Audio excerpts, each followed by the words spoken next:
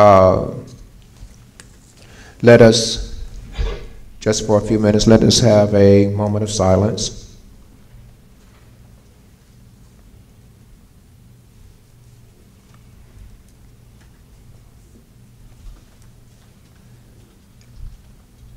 And it is so.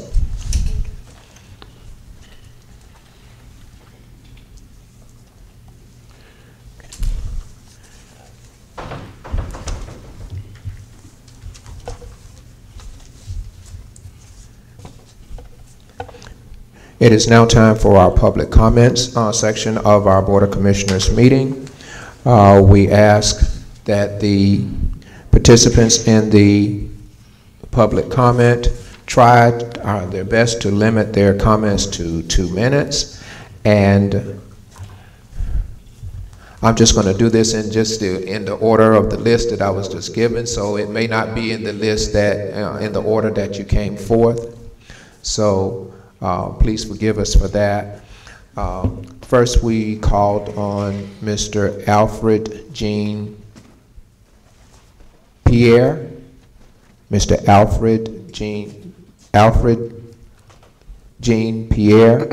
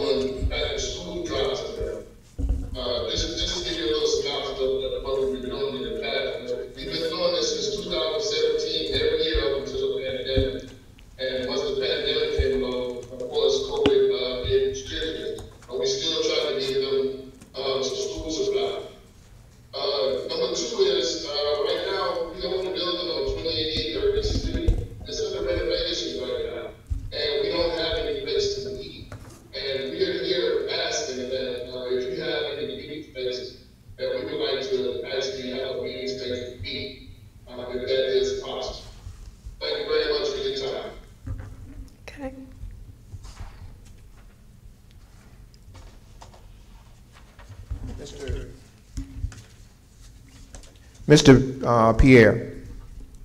Yes. Let me ask a question, please. My name is Douglas Hawkins, and I am the chair.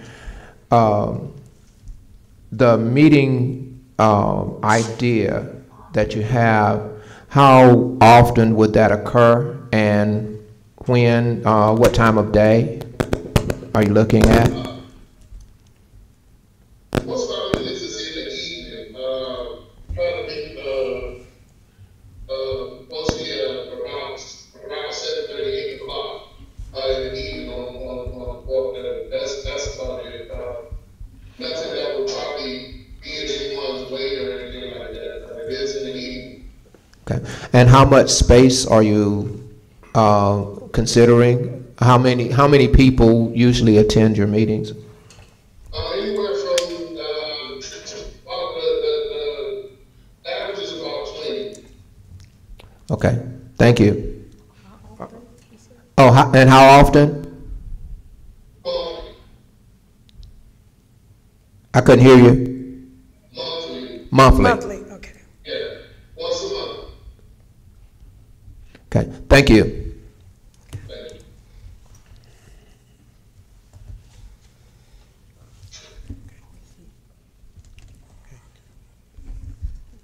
Mr. Nowling, is there anything that you wish to add to this presentation? No, he really keeps telling everything on that. Okay, thank you.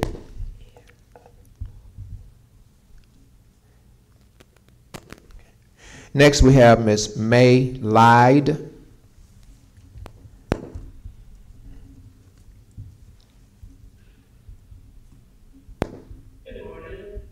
Good morning. Good morning. My name is Ava, and I want to thank you for having me here. Allowing me the opportunity to speak every morning. I don't have I'm not asking for anything, but it's in the form of a complaint that I have. First of all, I live in a whole across the park. Would you repeat that? Would you repeat that, please? We just couldn't hear I you. live in a Lakota Okay. apartment.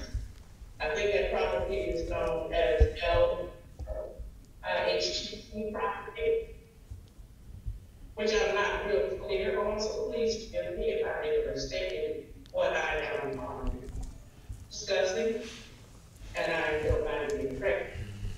But the issue that I have is I live in apartment 77C, and that apartment building is known to have structural damage, which allows smoke to enter into my unit from the other three to whichever one is coming from my building. But I do know it is cigarette smoke, but that is other than cigarette smoke. I have spoken to management about it, and they're telling me there's nothing that can be done. Okay, I don't like to bring a complaint unless I can somewhat make a suggestion. And my suggestion is, I understand that HUD has different rules and regulations of who can smoke in one apartment and who's got to because of funding. I don't understand that part. That part has been explained in a way that I can understand it. However, I am suggesting that this property here, LIHC, as well as any other house property or housing, be smoke free and follow the same guidelines that HUD has with housing in other areas. If I think it's just behind, explaining it quite right, you understand what I'm saying? Because here I was told when I didn't make the complaint to management that we can't tell people what they can and cannot do in their apartment, understand it. But when it is posing a health hazard to me and others maybe, I don't know, I can speak for other buildings at the moment, speak mine. It is my concern. So I'm asking, is there anything that can be done that make this property go out the same guideline that the other properties have to adhere to? And my second thing is there's a ditch runs behind, well, there's a ditch pretty much encloses the whole property in that section. And behind the building 77C, there is a ditch, and there has always been not clear as to who owned the land, what property the ditch is for. I've been out here 18 years, and I have myself tried to call and get that ditch cleaned.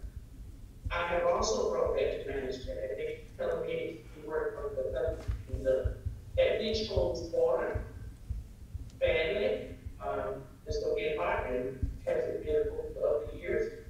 We have a living place for mosquitoes and other health hazards. And it holds the water where the ground, the common area, is very much complicated. I mean, it's where you can walk on and see that the erosion because the ditch is there full of water most of the time. I just want to know why that ditch cannot be there. And those are things that I want to bring forward this morning. I'm not overlooking anybody as far as the management. I have just and I'm not dissatisfied. Thank you. Do you have any questions? Okay. Thank you, Ms. Lott.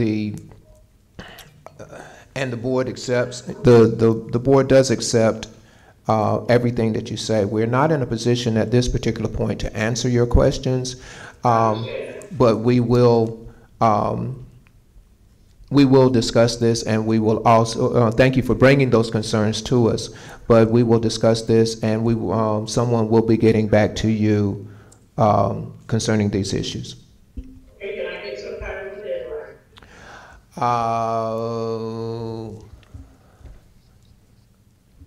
A week. A week? I've just been told that someone will be getting back to you within the next 7 days, 1 week.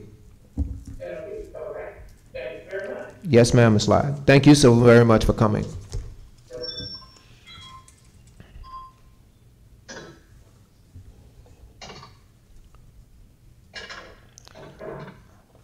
Are there any, was that all?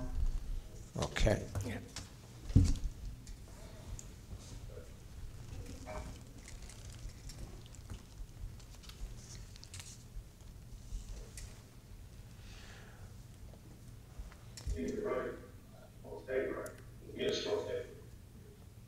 All right, thank you. Okay, we're moving to old business. Approve of minutes. Oh, excuse me. We need to approve the minutes from our previous meeting, and I apologize for skipping over that. What is your pleasure on the minutes? I actually have a couple of amendments that need to be made. Okay. Reporter, let us go ahead and accept a motion on this first, and then we will accept your amendments, if that's okay. A motion to approve the minutes? A motion, just the motion, so that we can get it on the books, just the motion to approve. Yes. And then we will Yes. accept your amendments. Chair will accept a motion to approve the minutes. Chair, we can't approve the minutes if there's some correction. To approve the minutes and then correct, there should be the correction and then approve. I thought that there would be the motion to approve, and then the unreadiness would be the corrections. The unreadiness would be the corrections. Am I wrong, brother parliamentary? You are. He should make the corrections first. Okay, then I stand corrected, brother Porter, and I'm not. I'm about like everybody else, so this is a learning procedure also. So I accept the ruling or the suggestion of the parliamentarian. Okay, can we hear your corrections? The Madam- first correct. Sir. With all due respect, can I make amendment? Before we actually approve the minutes, we need to approve the agenda. Okay. There's no approval of the agenda. And I do know that I would like to add something to the agenda. Okay, we will go back. Chair will accept a motion to. Excuse me. What is that you wish to add to the agenda? Two things. First of all, I don't want to add. I just want to make a comment that is placed in the minutes, that Ms. Tasha placed this in the minutes, that the board did a couple of months ago. I think it was maybe 2-3 months ago. I'm not sure. But Linda B. Williams made a motion as to how we should set up our meeting. I second the motion, and the board unanimously voted on that motion. So therefore, let the minutes reflect that this setup today was not approved by the board, and we will deal with it in executive session. Okay, when you're saying the setup, you're talking about the physical setup? Brother Chairman, I'd rather deal with it in executive session. Okay. If you don't mind. Okay, so the meeting setup will be added to executive session. Is that correct? Correct. Okay. And also, I would like to add the revised bylaws that the bylaw committee submitted to you. I would like to talk about that as well.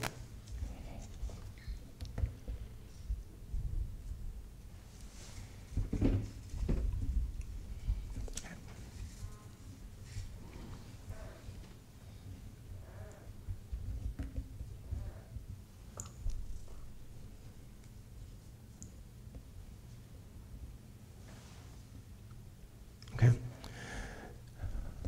With the additions,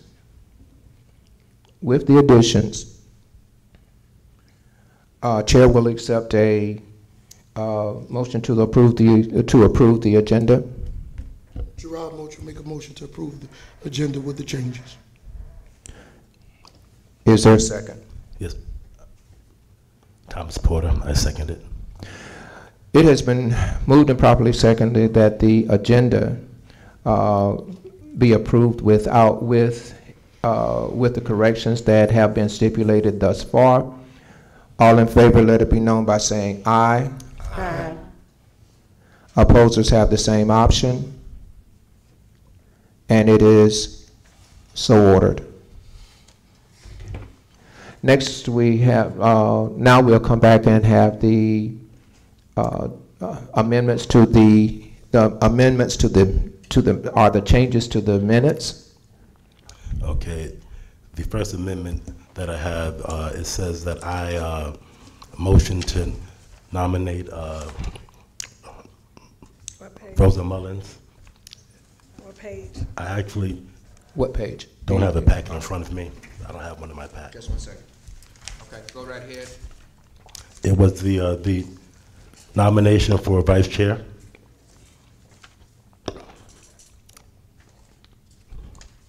I actually didn't make the nomination. I seconded the nomination, the motion. Who, do you remember who made the nomination? I did. Gerard Moultrie.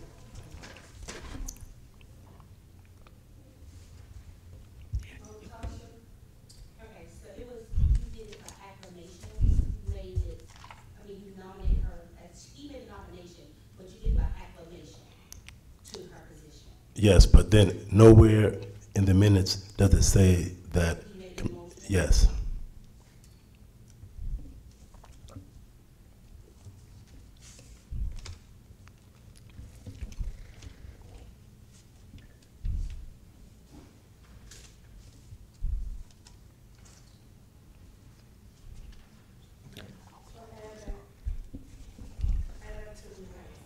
Okay, has that been, because I'm seeing that on page 9. It says, Commissioner Gerard Moultrie nominated Rosa Mullins. Attorney Mike Bike asked if there's a second. Commissioner Thomas Porter seconded the nomination of Rosa Mullins as vice chair. Was there any other nominations? There were no other nominations, and Rosa Mullins be elected vice chair by acclamation. Commissioner Thomas Porter made the motion to elect Rosa Mullins as vice chair by acclamation. Is that the part that you wanted to take out? Yes, but after hearing the explanation, I accept that. You will accept that, okay. I just found that is on page 9. And as I said, I don't have it in front of me, so I'm Okay. not privy to it. There was the vote on the credit card issue. It has everyone as voting yay, and I didn't vote on that at all. As I said earlier in the minutes, that I wouldn't be voting on that issue. All right, so we will change your vote. We will change your vote to abstain. Yes. Okay. And the same with the approval of the December meetings.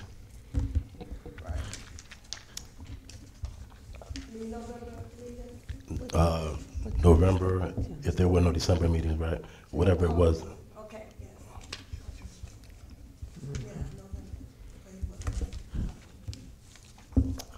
yes. And I also believe there were some Creekside issues on there, and I definitely abstained from voting on those as well. Just 1 second.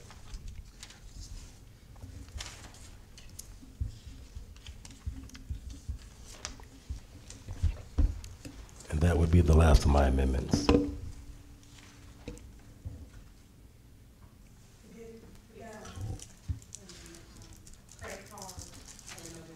Right.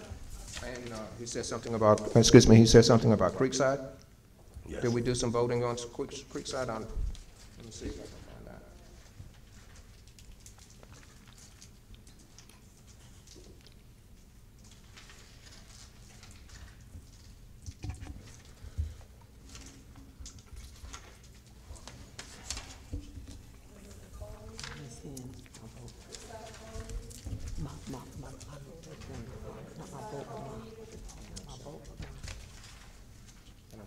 I don't see that vote in our minutes. As I said, I don't have it in front of me, and if it can't be found, then I'll accept that as well.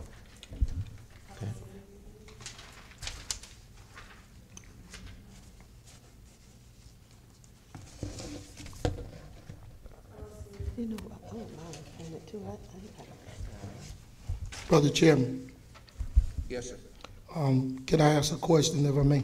Certainly. Well, not a question, I'd like to make a statement.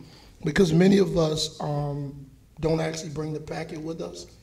With all due respect, can we get a copy of the actual minutes and have the minutes actually read in each meeting so that we can be very clear what we are voting on and making sure that everything that we are voting on and approving in the minutes, it actually took place?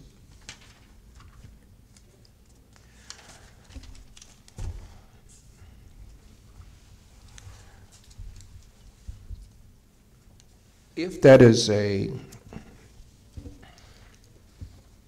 the will of the board, I have no issues with it.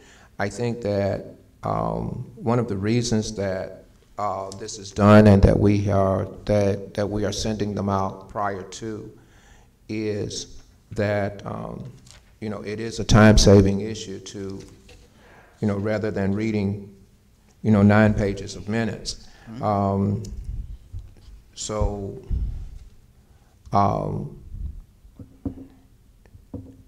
I think that is something that we probably have to just take under advisement, or we just have to, at this particular point, can we just see if it continue and we can do better, rather than to have them read. I do agree that we should have, that we would like to have even though it is sent, that we would like to have paper packet. Just print us a paper packet. For those of us who misplace their iPad and can't read, whose eyes can't read the phone, and so if it's here, even though we've read it before, if it's here, it's easy to find. See, like right now, this was easy to find because even though I read it and I don't have it electronically, I can go very, very close to it. Can I say something? Yes, ma'am. Mr. Chair, the reason why we stopped printing, we used to print them before. If the board would like to have a printed copy, the purpose of us giving the tablets a few years ago was to stop doing the printing. And if you all wanted it, you all can make a copy. However, if the board has now changed and said that they would like a hard copy, then not sure the purpose of the board having the tablets anymore. If we're going to do the hard copy, and I'm doing whatever the board asks me to do. So if you all prefer a hard copy, we can send it via email and have a hard copy here when you come on the day of the board meeting. But the reason why that we all agree back then, so we wouldn't have to make all these copies in paper. But if the board has changed their mind and would like a hard copy, we would definitely make sure you have one. If I could, Commissioner, I've never received a tablet. I didn't know that we had. That's one of the things that was going to be discussed today. So, but Mr. Hawkins. one of the concerns is, even with the board portal now, I'm not able to log in.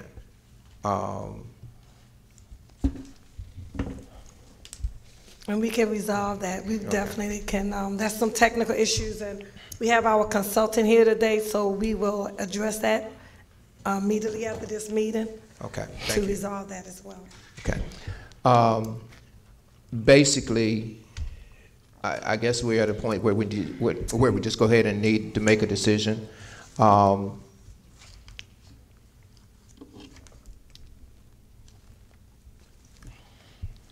Paper or electronic? Are there any other uses for the tablet No. in the meetings? And the plan was to also give you all an iPad in the next month, so we won't have these issues because the tablets are obsolete, and we were going to replace them with iPads in the next month or so that you all will have access not only to your packet every month, but as well as the board portal. And the board portal is the place where it has all of the, basically all of the minutes that we've, of what we've had.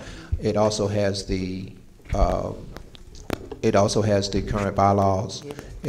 All of that information is in all of the votes and so forth. All of that is in one section. Now, the downside, not the downside, but the other side of that is that it is electronic.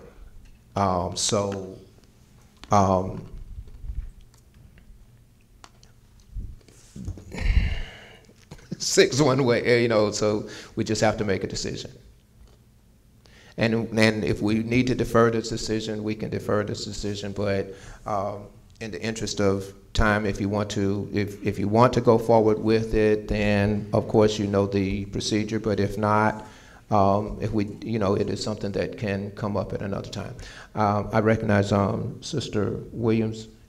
May I please have a copy this morning? I don't have one and I cannot see on my phone because I want to make. Okay. And I think that's also, where Tasha's going now. okay. Make copies. And also, I would like to, before we approve these minutes, I would like to rescind my vote for Meals on Wheels and Save a Lot because of what the public publicity is out there saying that Ms. Elmore, myself, and Linda Mitchell Johnson are sorority sisters, and we are. And it's out there. People have been calling me. I have folk from out of other chapters, not even Florence, that are my friends that are in higher levels, and I got to keep Alpha Kappa Alpha name and sorority sisters out of housing authority business. And anytime an issue comes up or a recommendation comes up in reference to another soror and Ms. Elmore and myself, just leave the room. Because it was good for me to say that because I do work with our program, but I don't want my good to be evil spoken of. I have a good reputation out there and I want it to stay like that. So I would like to rescind my vote, and anything that I know somebody that's really close to me or something, I don't want to be involved in it. Because it's all out, it was on TV 13 also. I don't want to be a part of that. So I want to rescind my vote, and I did send it out to the board earlier in the email that we had going, the board's email. Y'all can vote over, and I won't have anything to do with it, and it'll be on the record saying that I did not vote that way. And even the city council asked me that. No. Don't call me and ask me nothing that I mean cahoots, because I'm not. Question. I don't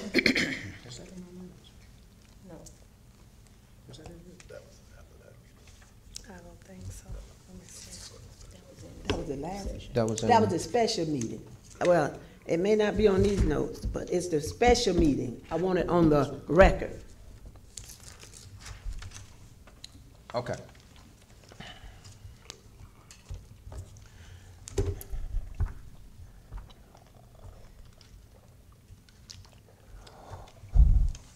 You know, it came Let from me, Creekside Drive. okay.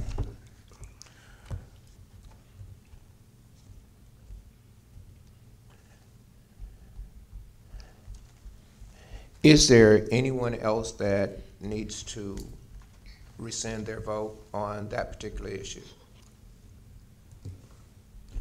Are there any other disclosures that need to be made? Because like it was in the past, I have had a contractual, I did not vote on this issue, but I have a contractual relationship with my business, with Sister Johnson.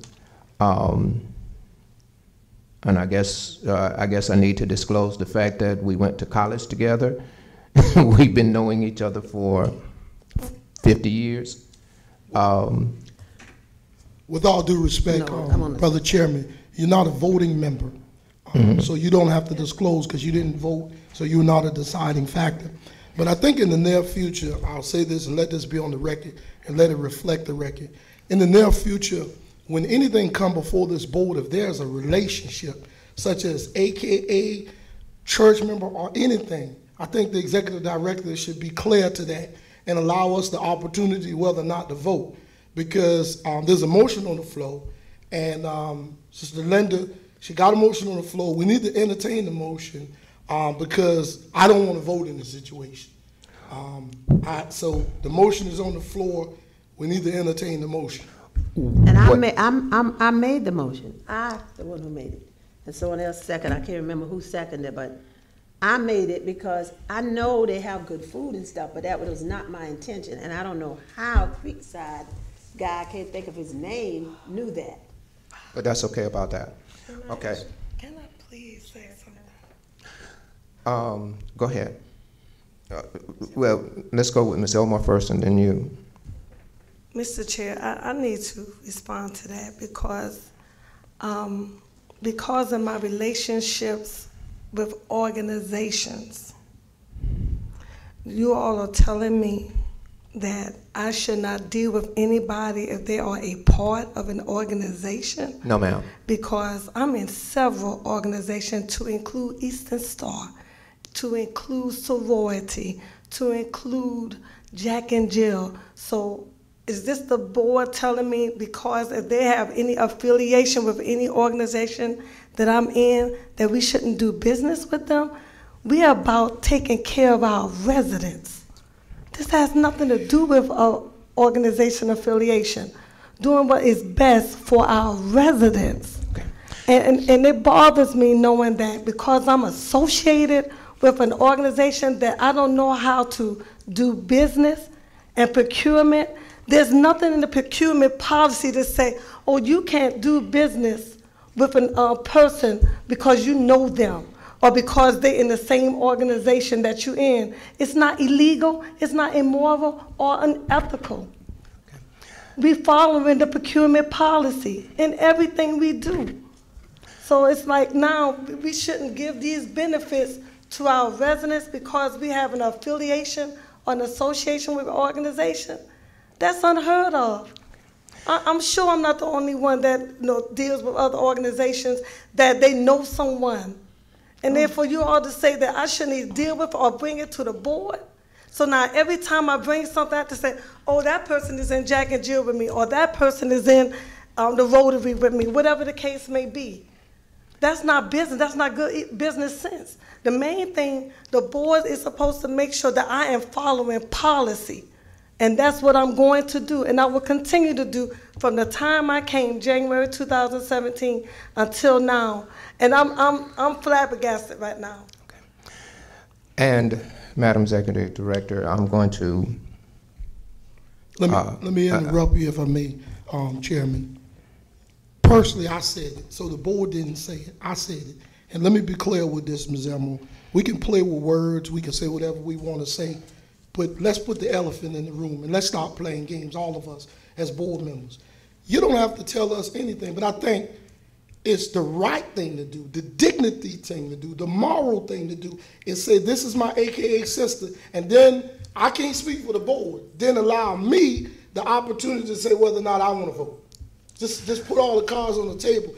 Had I known that this was your sister, I would have refrained from voting. I just would have refrained from voting until I find out whether or not it was the right thing to do or the wrong thing to do. So, personally, no, you don't have to tell us every affiliation, but I think being transparent, that's what transparency is. I think the transparency part would have said, hey man, this is my AKA sister, or this is whoever. You know, listen, those Crescent guys, those are my Masonic brothers.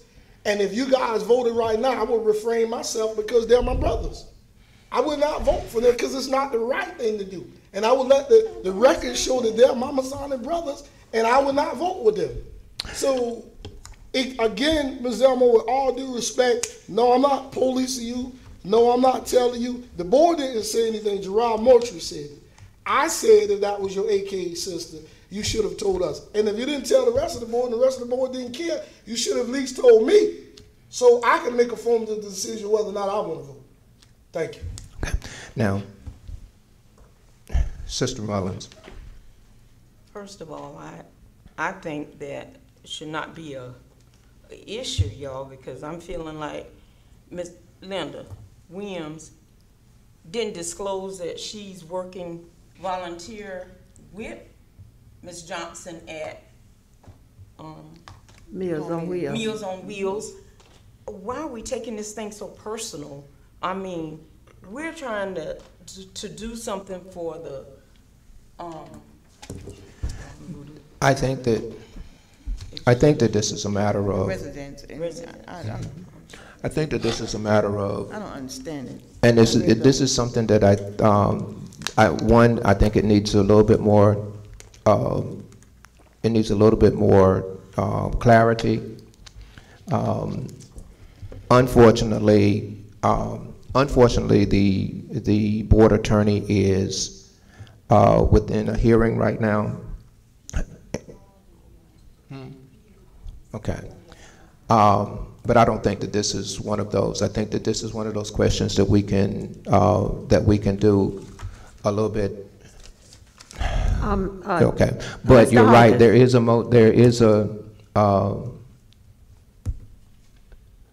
Would you restate your motion? I like to rescind my motion, my vote, and rescind my, you can vote over, y'all can vote over, and I'm not gonna say it, somebody else can make the motion, but I wanna rescind mine. And it's not personal to anybody else, because it don't have nothing to do with it. It's mine, how I feel, and that should be respected. Okay. Thank you. All right. So there is is there a second to allow Ms. Williams to rescind her motion, which would bring the question back up? Was the motion to recall the vote or to rescind her vote? She actually made the motion. I want my name off that. And the vote, I'm not gonna vote. She actually made the motion, so so she is actually rescinding her motion. Okay. So if it rescinds her motion, it also rescinds her vote. Exactly. All right, so is there a second? I second it. All in favor of the rescission of the vote? Before we vote, Douglas, I want to make a substitute motion, and let's table this item until the lawyer's here to tell us so it can be recorded what he says.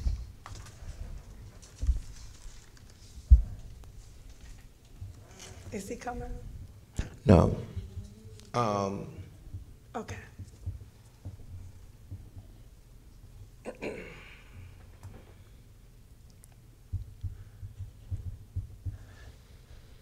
Let me ask, where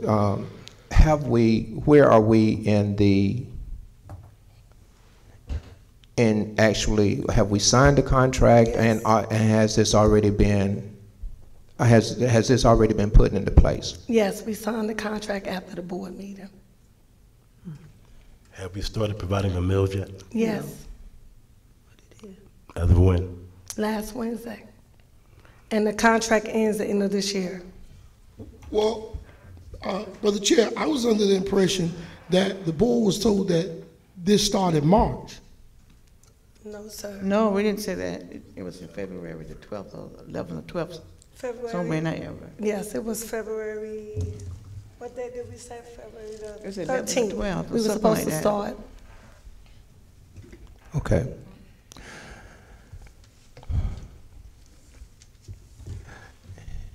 In light of the fact that the contract has already been signed, in light of the fact that services have already been started to be rendered, Brother Moultrie,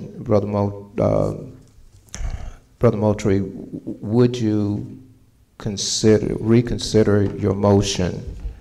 No, I'm not reconsidering my motion. Okay. I mean, the lawyer, first of all, let me say this to you, members of the board. I've been on this board for 3 years, and we voted the lawyer, he doesn't have a contract with us, and he's not serving us any good, but I'll table the rest of my discussion about the lawyer till we get an executive session, and I'll deal with an executive session. Again, the lawyer works for the board. All right? He, just like every one of us as board members, got a life, and we make our schedule. When he made his schedule to go do whatever here, and he knew he had an obligation at this board meeting today. He knew that. We all knew we had an obligation, so we're here. We've talked about this several times, Chairman, but I'll table the discussion until we get an executive session, and I'll talk about the lawyer in executive session. Okay. But the bottom line is, from the parliamentary standpoint, we have an amended motion on the floor. Uh-huh. And would you restate that amended motion? And that is that we table this until the attorney is present. Correct. Okay. Is there a second to that particular motion? Yes, I second the motion. Okay. It has been moved and properly seconded that we table this discussion until the attorney is present concerning the Meals on Wheels contract. All of you who are in favor, let it be known by saying aye. Aye. Please better yet, let it be known by show of hands.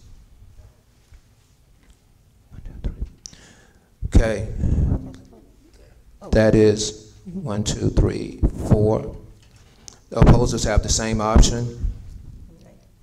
Nay. Okay. All right. The vote is 4-2 that this is tabled until the attorney is present, and it is so ordered. Okay. Could you ask her to give me a copy of the minutes, please, Ms. Elmo? She needs a copy of the minutes. Tasha can get Tamika somebody. Thank you. Yeah, 2 packets. Okay. Two. All right. Okay.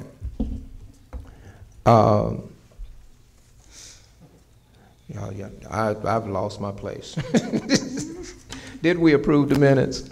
No. Okay. Okay. Chair will accept a motion for the approval of the minutes with the changes as outlined by Commissioner Porter. I'll make a motion, we accept the new approved minutes with the changes. Is there a second? I second the motion. Let it be known that it has been moved and properly seconded to approve the minutes with the changes as outlined by Brother Porter. All of those in favor, let it be known by saying aye. Opposers have the same option. Okay. All right, we are now moving into our old business. What is the board travel policy procedures? Yeah, I just wanted to remind the board that the board travel procedures, the policy, we're not making any changes. I just want to remind the Board of Commissioners that once you travel, to please turn in your receipts within the 10 days of return, and also that when we give you the check for your hotel, per diem, etc., sometimes when we make the deposit, they take one night off the credit card, and what happens is you all will owe us the difference. So for example, each time we give you all the entire amount of the hotel room stay, but sometimes the hotel does take one night off our credit card. So just want to remind you all, you still have to return that money back, any unused funds. And all receipts for food expenses, your food expenses must be turned in to reflect, if possible, the receipt should only reflect your meals and not anyone that you take with you. That includes parking, Uber, etc. those are all your expenses as it relates to travel. Any questions about the procedures? No questions, just a comment. Are we going to get the travel credit cards? No, we're not going to be able to do that. There were some more things that needed to be added to that, which we thought would not be in, basically they wanted to check my credit in order for y'all to get a card, which I think is ridiculous. And so we decided to look at something different.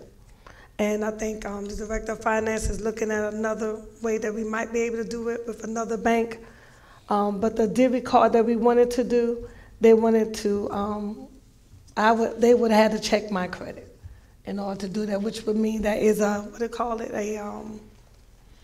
that's a hard inquiry, yeah. So that's why we couldn't go with the divvy card. Thank you.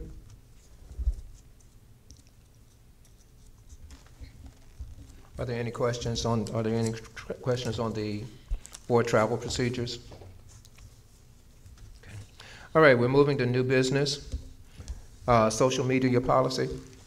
Yes, we wanted to add this to our EIM, that is the Employee Information Manual, that we abide by the employees, to include me in the EIM. And so we wanted to change, you all may not see it, but it's on page 18 of our packet, and I'll read it to you all. We are proposing to add the following. The Housing Authority of Florence purpose of social media engagement is to build communication and trust with our residents, visitors, and to encourage participation through comments and feedback. The Housing Authority, HAF, goals are aimed to effectively use social media accounts to provide information, support community engagement and outreach, support marketing and promotional campaigns, frame the public conversation around the HAF, assist with recruitment efforts. Please be aware that everyone who engages with the Housing Authority of Florence through social media agrees to the moderation of third-party content. The Housing Authority of Florence doesn't endorse, support, sanction, encourage, verify, or agree with third-party comments, messages, posts, opinions, advertisements, videos, promoted content, external hyperlinks, link websites, or the information, products, or services contained therein, statements, commercials, products, processes, or services posted by or on any social media site. The Housing Authority of Florence social media sites serve as a limited public forum, and all content published is subject to preservation and disclosure in accordance with South Carolina State Public Record Law. User-generated posts may be rejected or removed when the content includes any of the following: incitement of violence or violent behavior, defamation or spread of misinformation, copyrighted or commercial material, fraudulent material or accusations, or obscene or illegal material. The Housing Authority of Florence does not allow information intended to compromise the safety or security of the public, employees, or public systems to be posted. So that is what we wanted to add to the EIM, Employee Information Manual. Because as you all know, social media is real, and there's so many different ways that you can communicate on social media, so we thought it was important that we included this in our EIM with our employees. So as you all know, the EIM is a policy and it has to be approved by the board.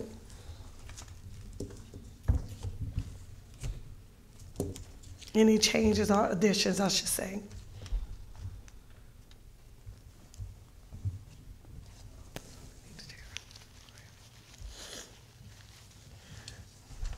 You have heard the social media policy. What is your pleasure? First of all, are there any questions, comments, concerns? Chair will accept a motion to accept the social media policy. President Mullins, I make a motion that we receive the EIM. It has been moved and properly seconded that we receive the social media policy into our EIM. I hope you don't mind me restating that. Is there a second? I second. Please state your name for the record. Linda McCoke, I second. It has been moved and properly seconded that the social media policy be accepted into the EIM. All of those in favor, let it be known by saying aye. Question. Okay, unreadiness, I'm sorry. I have a question. Question? And not to be rude, but let me, and again, this is why we need the attorney to be here, because I understand the social media, but I also understand, just say, for example, what's your name on the end right here? Esperon. He has a right to freedom of speech.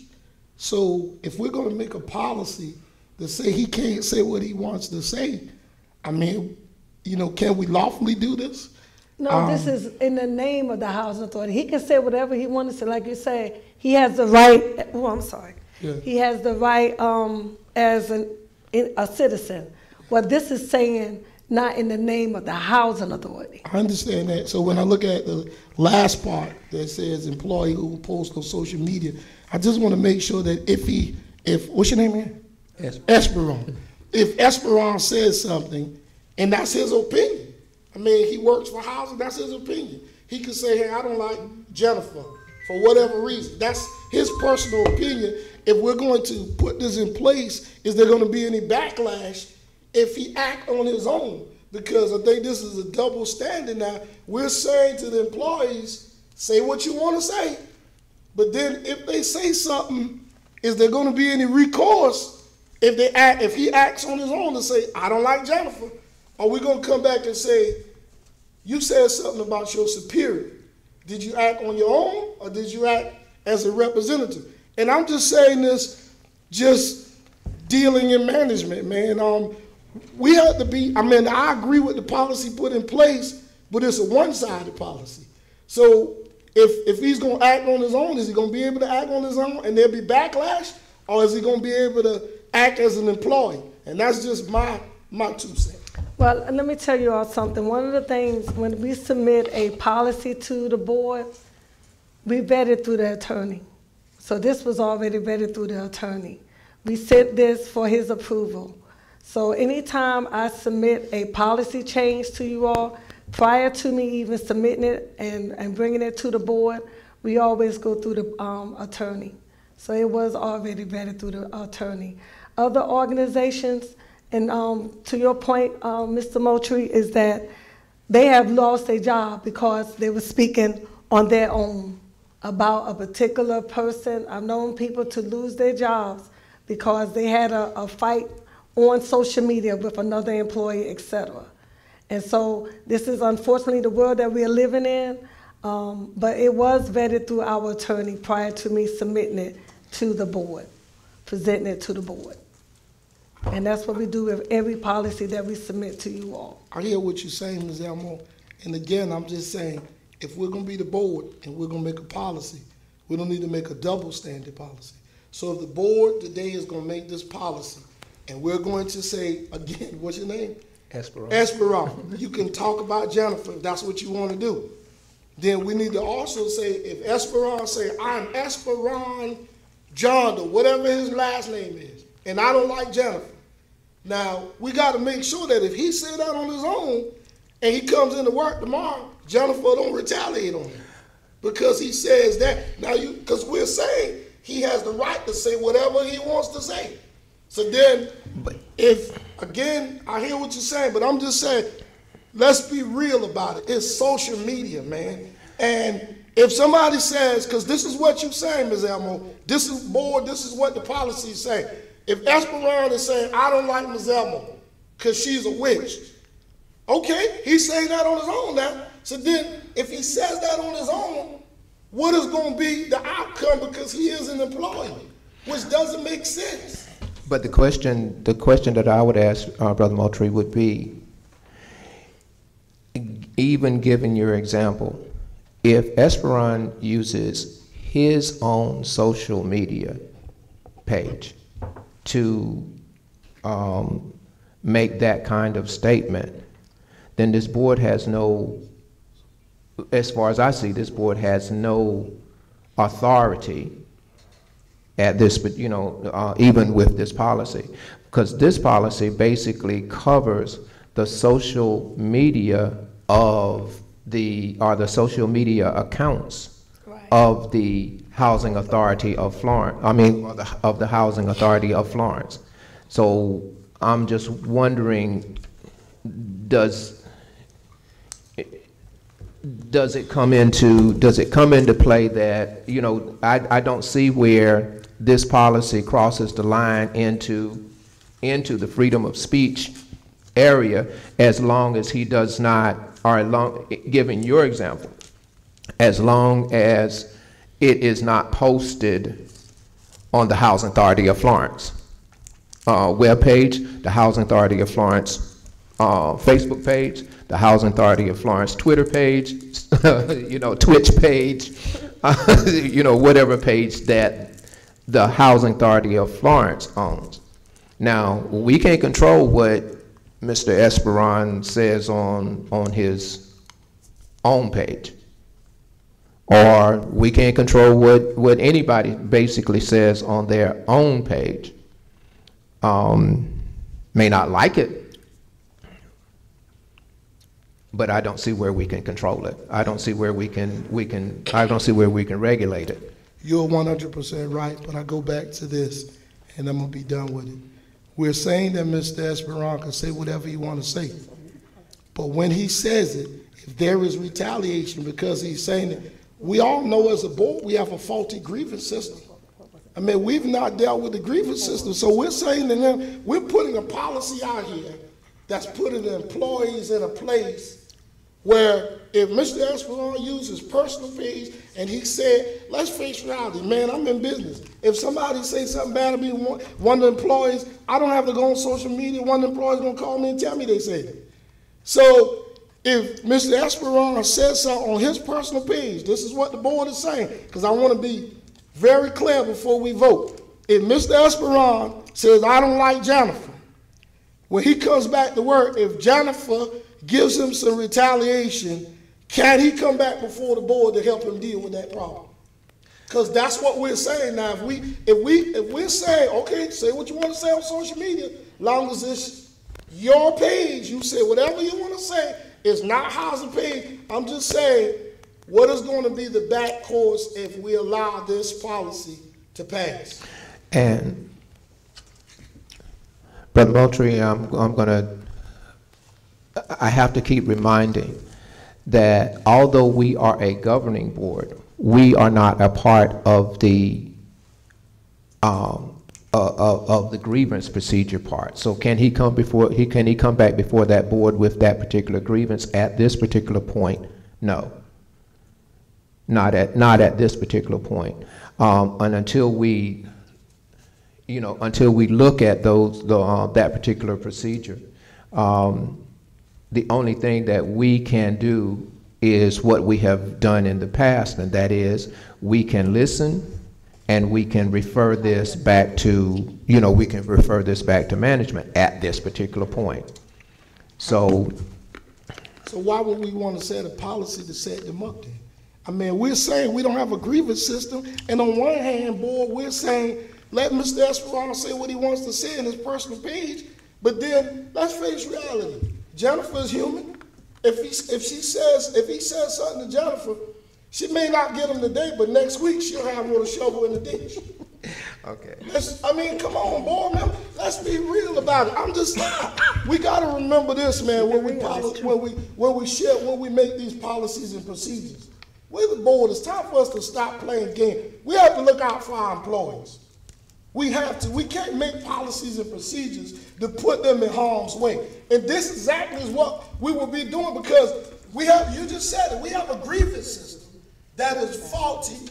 And I hear what you're saying. I'm finished with it. I'm going to just I feel personally that as a board, if we're going to make this in place, then we need to also add the language in there that if this is their personal page, they do whatever, and what happens if they're going to be retaliation? Because Chair, we can't have a double standard to say, okay, they got the freedom of speech, so go ahead and talk.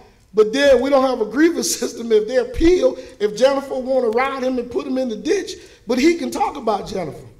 That's crazy, guys. But I'm finished with it. Okay. All right. One more. I worked at McLeod Moultrie, and their policy there was, if you were caught talking about any employee, anybody came in that building, while you were in that building, you could have been terminated. If you're on the elevator with a tag on that you work for McLeod Hospital, and you start talking about somebody at the hospital, somebody you've seen, and that person captures that name, they would go with the human resource and you were terminated through that policy, and there was not a grievance for you because you already knew from the employee, yes, it was notated. You knew that happened. So that's a part of that policy that you knew. If you off campus, you did whatever you wanted to do, but you couldn't bring that on that campus. Well, I worked for the state for 42 years, and you couldn't put that on your own personal Facebook page. And I was County Director of Juvenile Justice and Department of Corrections, Director of Classification. You had your personal page, and you put something on there to talk about what's going on, you were out of there. So we have to be careful what we put in writing. So that's what I'm saying. It's a double standard. We telling them to do something. You can't do that. And then when they do it, we're going to come back and give them recourse because there's no grievance system. I mean, and all I'm saying, if we're going to put this in place, then on top of putting this in place, let's put a whistleblowing in place. So if they do bring retaliation on them for saying whatever on their personal page, then they can come to the board and tell the board what's happening. Because we can police the employees, but who's going to police the leadership? I think that it is time now that there's a motion on the floor and it has been seconded. Okay, you have heard the concerns, and at this particular point, I call for the question. All of those in favor of the social media policy, let it be known by raising of hands. 3. You have a vote. All of those opposed to the social media policy, let it be known by, opposed to the social media policy, let it be known by the raising of hands. I'm abstaining from voting. I'm abstaining from voting.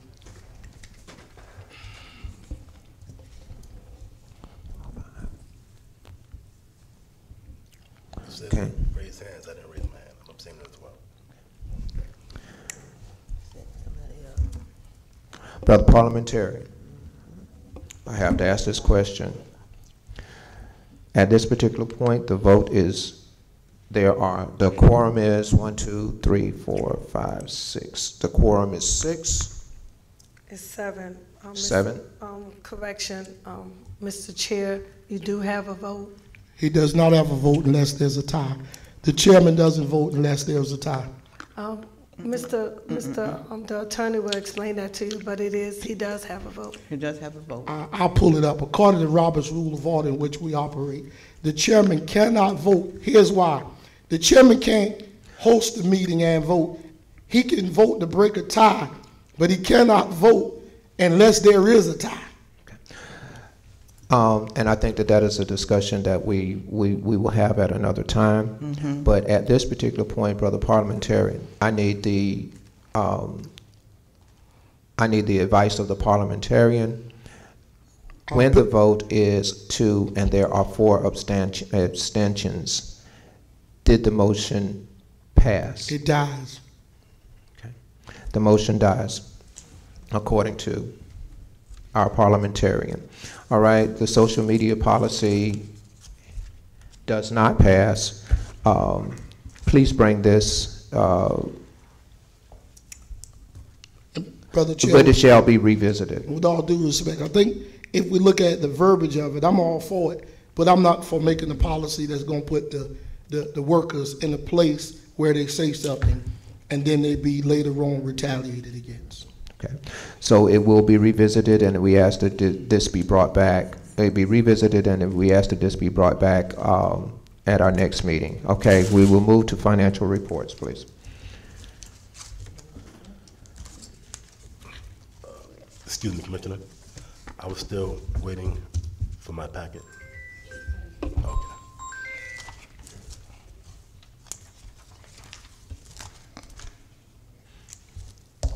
Okay, the financial report, you all have a copy, well, some of you.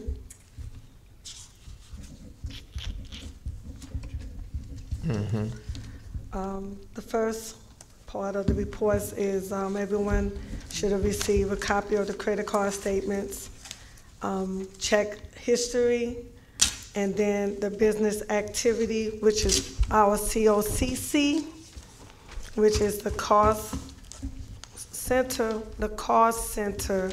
that we use to take care of all our business. Basically, the COCC is what all of the properties that we own pay into for us to run all of the agencies, all three to include the properties. So for the business activities, starting on page, I'll tell you. On page 44 of the packet, it shows the month of December, we had 3 pay periods, and for those that's been with the board for a while know that those months we are always in arrears because there are 3 pay periods in that month, and we always, make up for it in the preceding months. So wanted you all to know that's where that came from. We also had some various expenses that we did not plan for, like at Lakota Crossing. We also had 3 vacancies where we had to do some paint and some renovation there. And then we had unforeseen issue with the lift station here at our new building. That was another cost that was unforeseen. Okay, Greg apartment, we did okay this month, as the way to January. And then going into the financial analysis, of the Housing Authority of Florence. Again, because we had 3 pay periods, that's why we didn't have a favorable month. In the month of December, we had the expenses for the Christmas holiday season. Again, with Pine, Clyde, Lakota Place, the same. Church Hill, we have many vacancies. This is the most vacancies we ever have, and that is because of the sewer grants, the sewer issues that we had there. And so what we did, so we had to move residents twice. We did not put anyone in those vacant units. So all of the vacant units, they are doing the work in there. Excuse me, that's why the income is not as much, because we're not receiving rent for those vacant units. Oakland Place, we did okay in the month of December. Waverly was okay as well. It was the average. A very small loss in Bridgeland, Parkview. We had some vacancies there. And then, of course, Creekside. We had several vacancies and issues with testing, et cetera, and that's why we did not have a favorable month in December. Scatter houses were okay. Pine Acres, okay, the average. J.L. Smith, we typically, don't see a favorable in a month because it's new. We have very little to do there. East Crest, the same. And the vouchers part of it, we are losing vouchers. People are getting off the program. And that's good and bad for us. Good because that means they're doing better and they don't need assistance from the housing authority. Bad because people are getting off the program.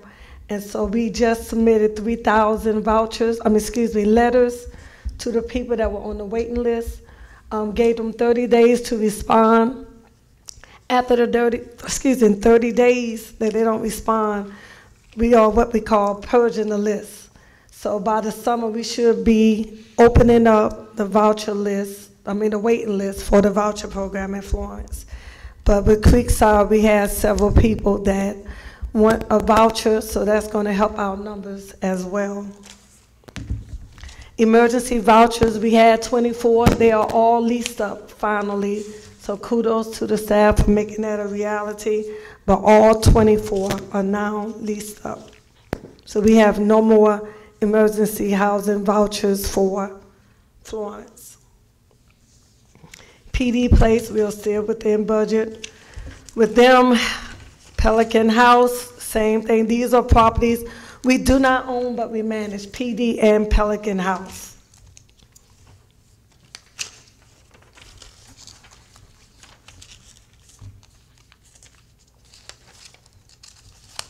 And occupancy, for Gregg Avenue, we had 91%.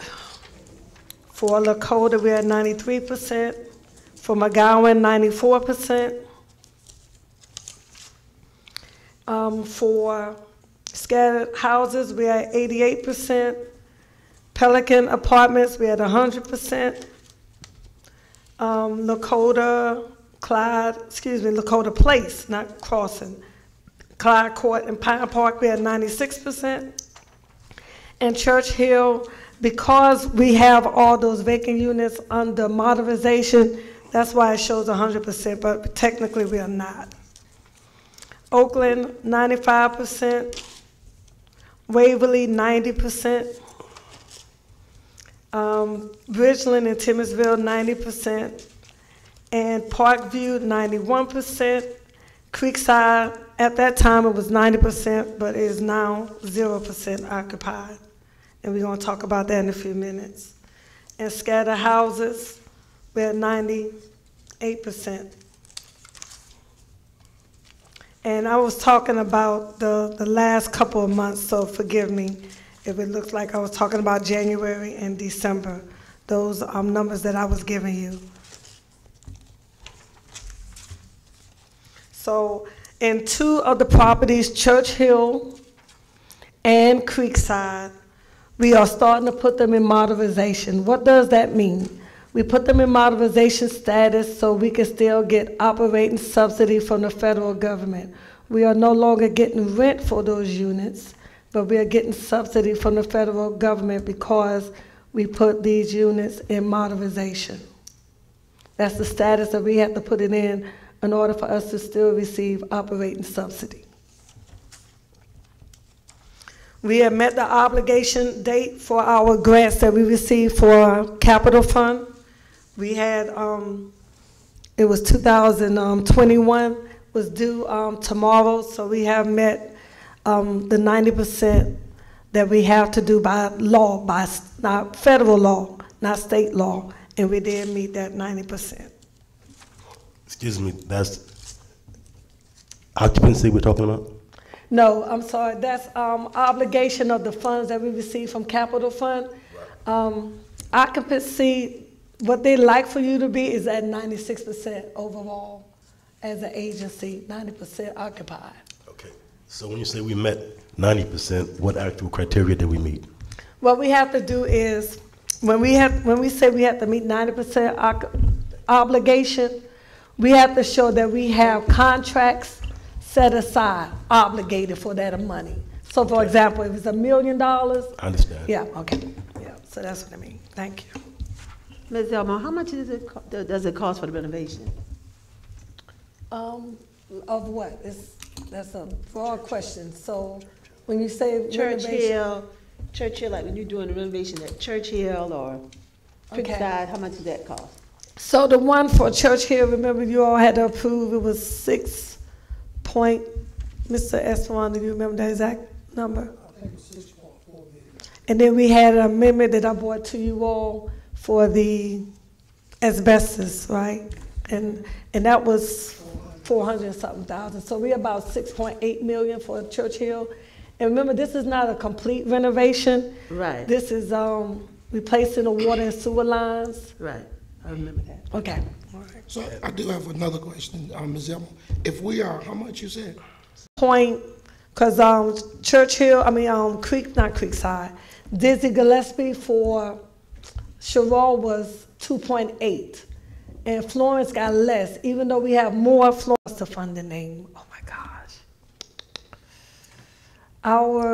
What is it? I know we did use it for another. Miss Monica, what's the money we had to use? Not subsidy, what is it called? Reserves, yes. We had to use reserves to pay the difference. So the reserve, question, so where does the reserve money come from? The reserve money is money that is left over from year to year, from money that is not spent. And so from year to year, we have a comfortable reserve. So the total renovation is going to cost us what by the time we finish with these buildings? Right now it's at 6.8 unless there's another modification or mod that comes our way. Yes. Can I ask two questions? How many units are there? And second, what total renovations are we doing? It's 164, correct? 164 units. 166, 100. Church here is 166 units. We are replacing the water, sewer lines. Are we replacing cabinets? I can't remember. I know we're doing the floors on the first floor. No, just for Florence. Yes, and the cabinets. We're replacing toilets.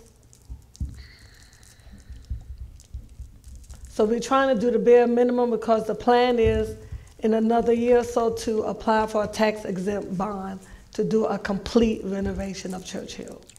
So are we gonna have enough money to do that, or how much money do we have to add from our reserve to actually make up the difference of this About $4 money? million. And we also are using, we can also use our capital fund, that's a separate pot. And we've been averaging what every year for our capital fund, 2.8 million. And how much do we have in reserves currently? Miss Monica, do you know the exact? I think it's 9.9 million somewhere.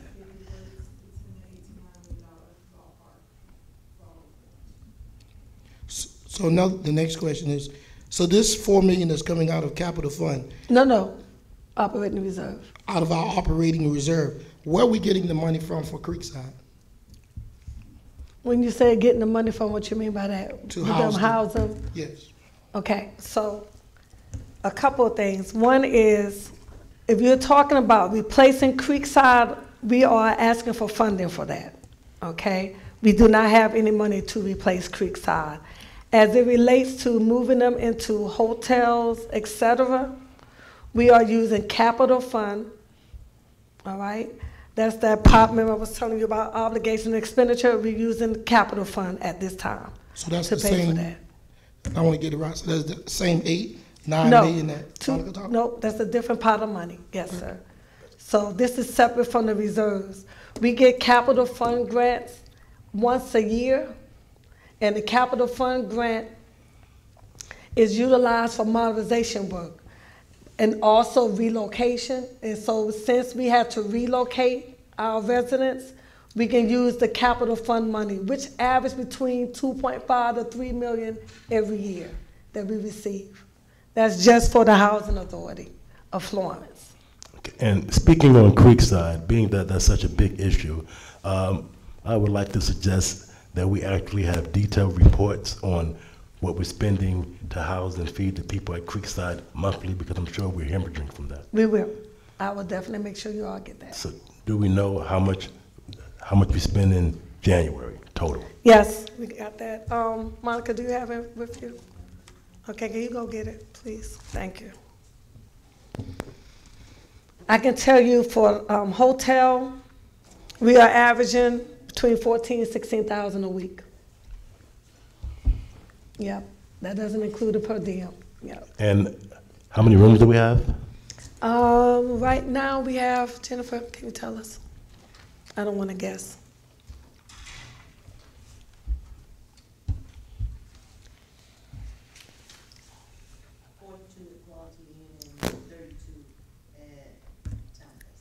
And Okay. those are all for Creekside residents? Yes. And that was 43 at, sorry, Quality Inn? 42 and 32. And what's our nightly rate on those rooms? One is 89, right, plus tax, and the other one is 104 plus tax. Okay, so it's quality and where? okay, so at $90, even with 42 rooms, that's $3,600 per night. That's with this Quality Inn. So in a week's time, that's already $21,000. So how are we only spending $14,000 a week if just that one hotel? Again, I'm guessing. That's what I was saying. I wasn't. No offense, but that's a wide range difference, because just covering those 42 rooms, we're already looking at $21,000 per Well, week. when I said, let me explain. When I told you that was the first group. Okay, I did not include the second group when I said the 14,000. Okay, so Okay. once again, if I apply that same calculation to the other 32 rooms at that $104, we're still talking about $3,000 per night. So regardless, we're doing at least $21,000, and that's half. That's only me taking one hotel. Yeah. So we're probably doing $40,000 a week in hotel fees. I'm going to give you the exact number. Okay, and I must say this with all, again, due respect, to not know the difference between 14,000 and 40,000 is unacceptable to me. Right. Right. No, I'm not clear what you're saying. What I told you is that. What I'm saying is this: we have to have a better conscious understanding of what we're spending. When I ask what we're spending in hotels weekly, and when I hear 14,000, but the calculations tell me that it's at least 40,000, I have a big issue with that. Okay, so last month, remember, we didn't have all those people in there. Regardless, we can all do math here. If we have half of the people in there, now we're saying we have 74 rooms.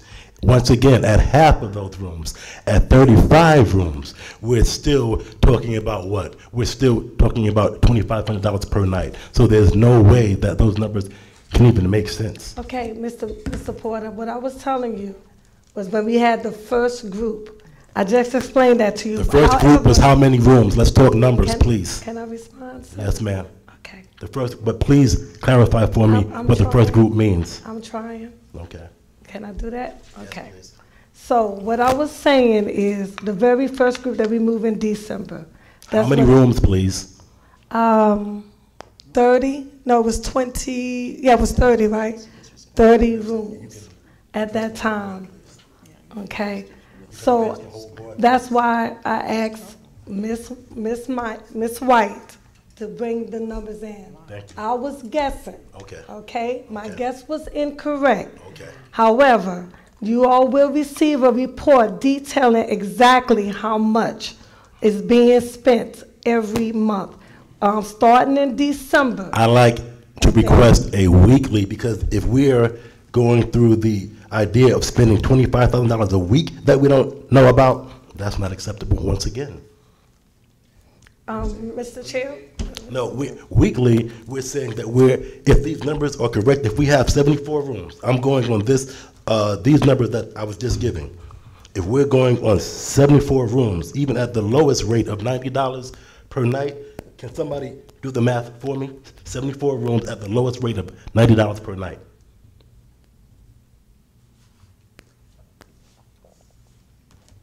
And let me be clear, those 40-something rooms just was moving last week. So that's $6,660.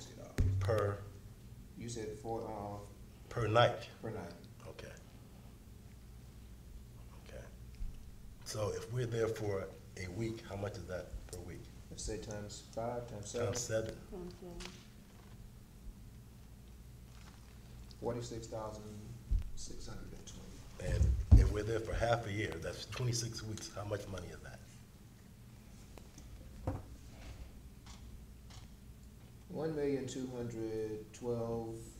1,212,120. Oh, yes. So we were assuming that we're spending less than half of that. Because No, we were- wasn't assuming that. No, let Well, me make my correction. according to the 14,000 figure that you gave me, which is all that we had to go on, that's the number that I was going by, thinking in my mind we're spending somewhere in that zone. So that's where I draw that figure from. Like I said, Mr. Porter, I misspoke. Okay. And I told you that I went by the first number, the first bill that we received. And so we are making that correction, and I'm going to make sure, but yes, it's over $1 million. And so what, instead of we are saying, you know, we need this money, what I need for the board to do, if I can be candid right now, is to help us. Because, you know, we can say I didn't give you the correct number, which I didn't. I'm first to say I did not. And I was wrong for that. I wanted to make sure that I had the right numbers for you. But you all, we need your help as a board. Instead of us saying, pointing fingers, we need help.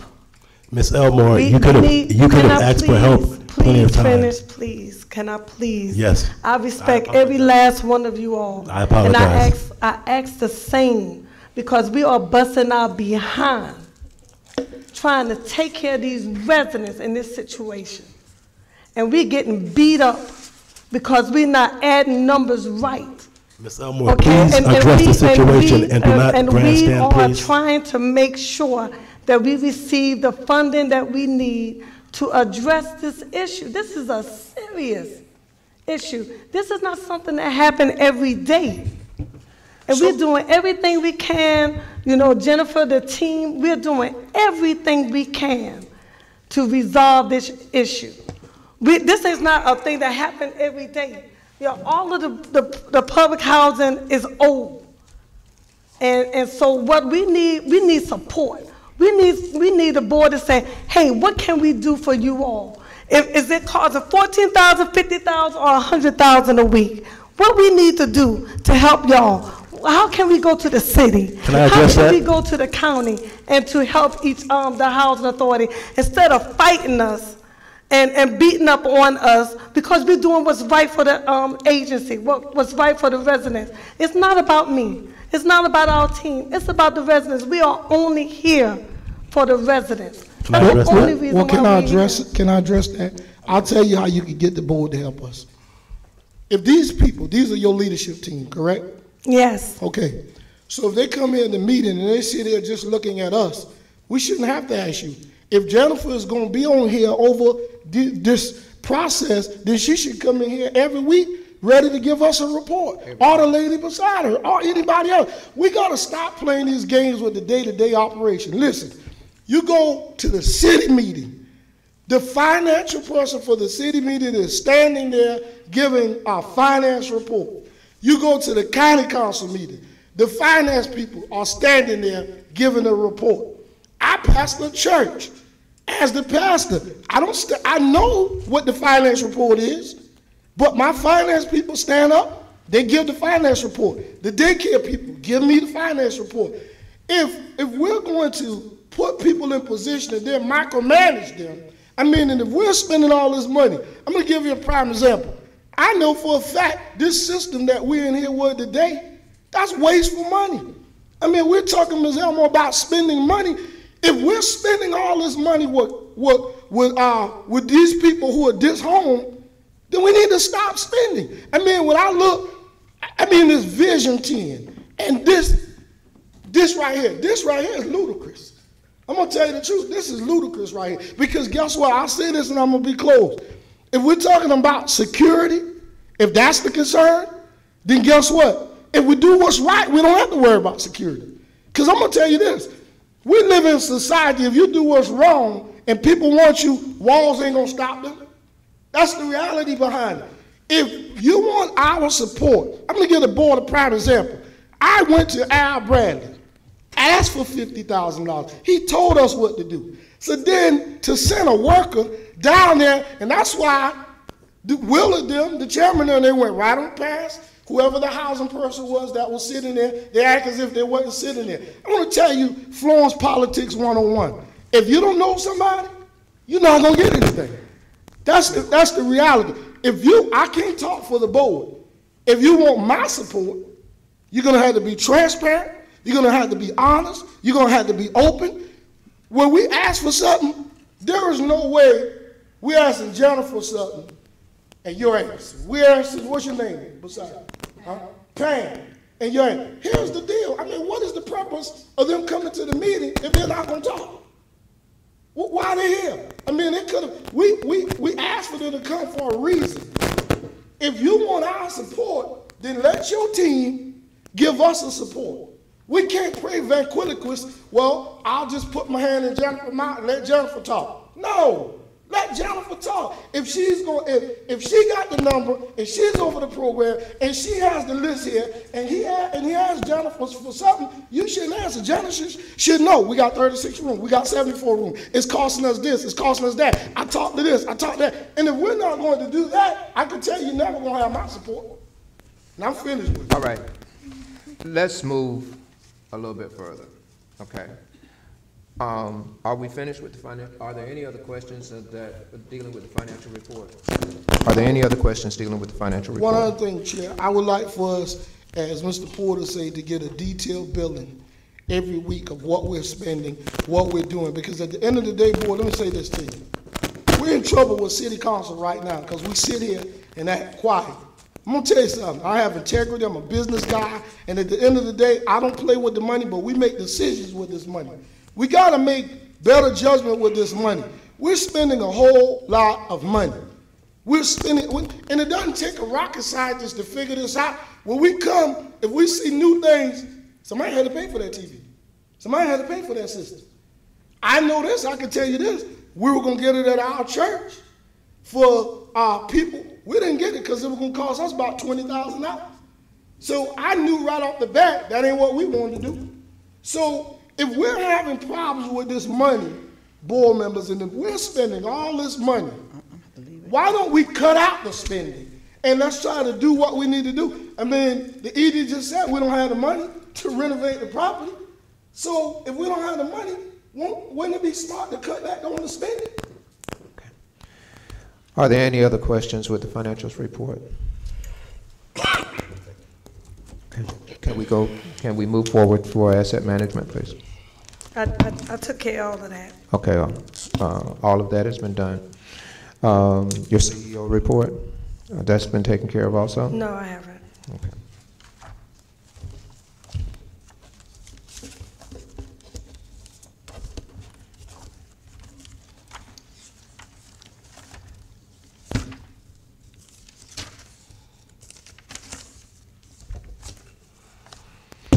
Okay, the CEO report, we have a REACT inspection for the 3 new scatter houses that we just built. It's scheduled for March 23rd. That is the inspection that HUD does to all of our properties. Excuse me. It's Real Estate Assessment Center. That's what the REACT stands for. Sorry, that's straight now. Is that better? Okay. And so we are in the season of the garnish of wages and taxes, anyone that owe the housing authority. And so for January, it's slow. We haven't received anything from taxes yet, but we received $418 for garnish of wages and previous resident payments of $256.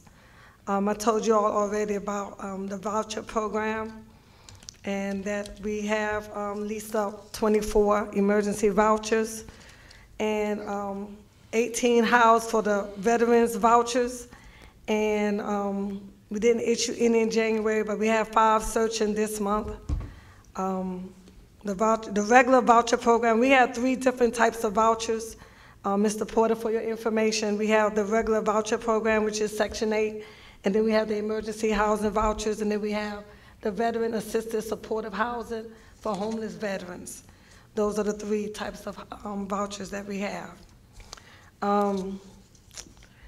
Items, I did include the newsletter that we've been giving to our residents. That's part of the packet. So we will make sure you all receive that every month. The engineering study for Creekside is ongoing. It just started today. So they should be finished by the end of the week. And did he say when he think the results will be in? No, he did. Okay. And so that is going to determine a lot of things. Once we get the results of the engineering study, we will be able to determine whether or not we should go through with the demolition of Creekside or do a major renovation. And that's when we will start seeking money. We talked to the developer, see about, there's some grants that we can apply for mold mediation. You can get up to $5 million. We're in the process of working on that grant. And then, seeing whether or not we can get the city, the county, even banks to leverage whatever amount of money we would need to do a complete renovation, if that's the desire, if the results of the engineering study, okay? Let's see. So the development update, want to let you all know they had a rezoning for the February 14th meeting. And we were on the agenda for that planning board meeting, and they went ahead and decided to move it to the city council meeting. It should be at the first reading on March 13th for Pine Street. We have not submitted the tax application yet because we're waiting on state housing. State housing have not even submitted the qualification action plan, that's the QAP. That tells you how that tax credit application what it needs to include. And so we are waiting for that. And as soon as that come out, we will apply for tax credit for Pine Street, okay? These are the updates on any lawsuits and claims, protecting the names. And so I wanted you all to know, one of them was the judge agreed that it should be dismissed, and the complainant came back and asked for it not to be dismissed. Ms. Elmer, with all due respect, this is what I'm saying. We got a lawyer here we paying. He should be giving us a report, not you. He was in the courtroom. This is what I'm saying. Mark Bite works for this board. And if he's not going to give us a report, move on down the road. Let's get another lawyer. I mean, the cat and mouse game, we're in the middle of trouble with the city because of the cat and mouse game.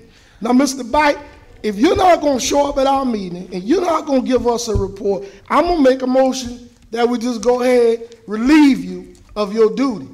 You went to court. If you go to court, every board meeting, you should give us an update of what you did, because this is what the board is paying you for. I mean, with all due respect, Ms. Elmo, this is what I'm saying. Don't micromanage these people. Let these people, if you're going to run the agency, then run the agency and let them go home. And we can save a whole lot of money. We can take their salary and put it in the Creekside. But we're paying Mark.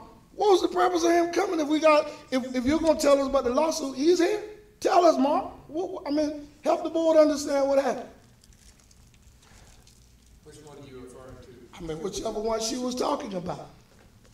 And let me say this, whichever one she was talking about, and by the way, if it's all of them, you should be giving us a report on all of them. Madam. I'd be happy to give a report if that's the board's pleasure. Listen, Mark. Listen, hold. Let me say this to you. Stop playing games with words, man. It's the board pleasure when they hired you. It was their pleasure when they hired you. What do you think they hired you for? To come in here and sit? Come on, man. No, Douglas, no, I'm not come on it. We need to stop playing games. See, we play this game if it's the board's pleasure. What did the board hire you for? When they hired him, it was the board's pleasure. Brother Moultrie, and I respectfully agree with what you're saying. However, as I've stated before, a lot of times that there has to be procedures in place in order for things to happen. Number one, if it has not been communicated to the attorney that this is what is expected, then there's no way that the attorney can know that what this board is expecting of him. So I think that the first thing is that the first thing is not with the pleasure of the board and so forth and so on. I think that the first thing is that there has to be an understanding of what we expect. If there's not that understanding, then we'll never get what we expect. If we don't ask for it, then we'll never get it. Just like this, just like we've had a commissioner just now ask for a weekly report, a weekly report on particular finances. If we had not asked for that, then that would not have been expected. And so before we get to the point that we say, okay, this is, before we get to the point that we say that somebody is not doing, let's get to the point of asking them to do. Brother Chairman, I've been asking that for the last 3 years when he was MIA and we were still paying him. All right? Ms. Elmo gave me a copy of his contract. He knows what's in his contract. The board may not know, but he knows what's in his contract. And if he doesn't know and the board doesn't know, the HR guy is right here. He can go get it and give us all a copy so that we can start off by holding him accountable. In his contract, it says that he's supposed to give us an update. That's what the contract says. He knows what he signed. He's the lawyer. I mean, with all due respect, let's stop playing these cat and mouse games. There's none of us at this table have a Juris Doctorate degree but him. So none of us can go to court. I mean, he know it's only one procedure, man. Go to court, defend us, and come back and tell us what we up against. I mean, so he has a contract, and in the contract, Mr. Douglas, it tells him that this is what he should do. Now, I feel sorry for the board if you guys don't have the contract, but I have a copy, or again, the HR guy is here. He can go get us all one. Mr. Hannah is my name. Don't be disrespectful. I'm not. I'll just let you. All right. Know. Just let you know. What's your title? I'm the director of human. Okay, then. So you HR is what? Not the HR guy, Mr. Hannah. Listen, man, don't be disrespectful. Stop playing games, man. Ladies and gentlemen, brothers. You will not. Brothers. Tell you this, Brother you will not disrespect me, man. I'm Brother a board Moultrie. chair. I'm a board member. You won't disrespect me, Brother Moultrie. We do not have to go there. No, I'm not gonna do that. We don't have to go Douglas, there. listen. If it was one of them disrespect Ms. Elmo, she fired. It's the same way. You will not disrespect me, Ms. Elmo. I expect for you to reprimand him for that. Let us move forward. No, I expect for Ms. Elmo to reprimand him on that, and I would like to know the update at the next board meeting. He will not disrespect me because I don't disrespect Ms. Elmo, and she wouldn't allow them to disrespect her. We understand. All right, but let's move forward so that we can move this meeting into. I can tell you this: if you y'all, brother Moultrie, you might want to find somewhere else to work. Brother Moultrie, let's work here, brother Moultrie. I promise you it won't. Let's move forward. I'll get the last laugh. I promise you. Shall we? Chair will accept the motion to move into executive session.